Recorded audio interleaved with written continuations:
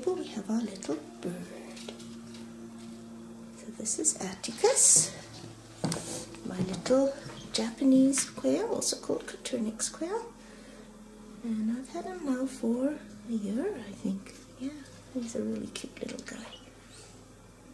He spent his first few months of life in a bucket with his sisters, and they beat him up pretty badly, and that's why he is kind of a ragamuffin, because some of the wounds they've all healed, but it caused damage to his feathers, so he always has this bald patch on his neck and his face, especially his eye got kind of pecked. When he first came, he was, because he led such a deprived life as a chick, his brain wasn't very well developed, so making any type of intention was really difficult for him, like just moving from one side of the cage to the other, sort of a feat. So I slowly built up his ability to think and make decisions just by setting him in places where he had to think things out.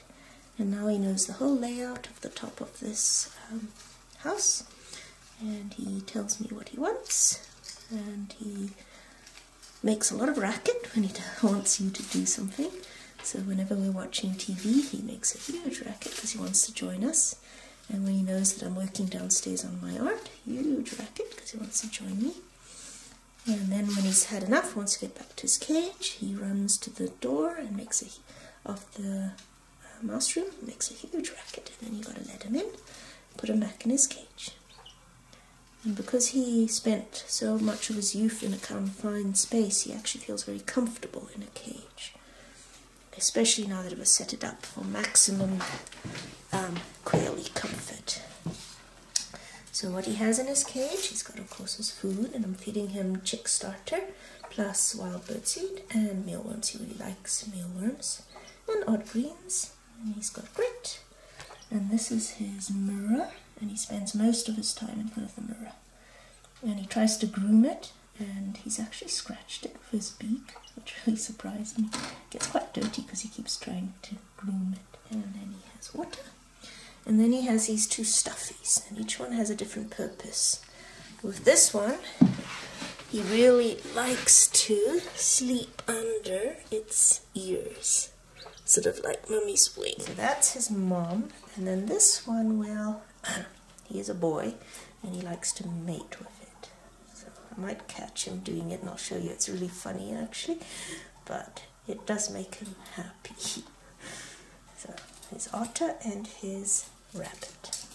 And then he has a dust box, filled it up with reptile sand, and he spends a lot of time having dust baths. So we'll see what kind of behaviors he'll show us when I'm filming here. Right now it's just eating. I'll give him a worm. He's really cute when he eats his wormies. But does he want a wormy? Does he want a wormy? He does. He wants a wormy. He wants a wormy. He wants a wormy. There he goes. Surprised how much I enjoy this little bird. He's not clingy like a parrot and doesn't demand that much attention, and I really like that part, but at the same time he's bonded and he's sweet and he's interactive. He's just a great little low-key birdie pet. Just love him. The second quail I've had. I had a quail before, different species of bobwhite, and he was fantastic. He was a bit more intelligent, plus I raised him from a chick, so he was imprinted, and he had the run of the house. And he was bonded to my big German shepherd, so wherever she went, he went. And I'd take him in the car and to work, and even on an airplane I took him once. And he lived for 7.5 years, and he was an awesome little guy. And it's such a shame that I didn't get into filming at that stage, because he would have made the best YouTube star ever. But this little guy's a sweetie too. Takes him a while to eat the wormies, but he loves it when I'm in the room, and he gets all preeny and he gets a warm look in his eye. He just loves it when I'm here. Hey, little bad boy? Yeah, no, because he's hoping for another worm. Yeah, wormies are good. They're good, aren't they? Yeah. That's That's what he does with his otter. Well, it keeps him happy. You've got 3 different companions in here.